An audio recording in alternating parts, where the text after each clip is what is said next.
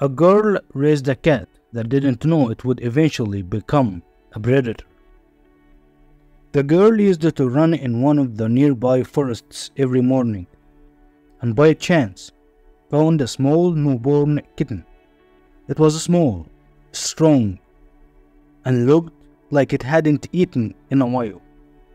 It was very weak and difficult for her.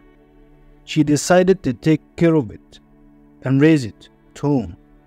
But she didn't know that it would turn out to be a black panther. What happened to this girl, and what did she do when the panther grew up? Come and find out the story.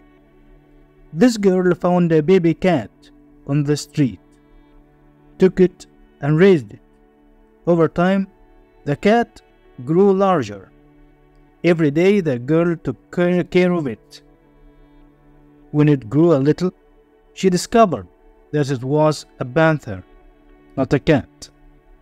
It was a surprise that it was a rare and predatory panther. The girl decided not to let go of the panther and considered it part of her family. She also had a dog at home, and she managed to create a friendship between the predatory panther and the dog, treating them as if they were the same breed. The friendship between the panther and the dog grew every day by day, and the one who saw the panther and the dog said they were the same breed. No one believed that the panther was a predator. Initially, the girl kept the panther hidden at home and didn't show it to people. But when the panther grew up, she started showing it to people. And she was always with the panther and the dog, considering them part of her family. In front of her friends, she lived her normal life, going out with the dog and the panther, playing with them.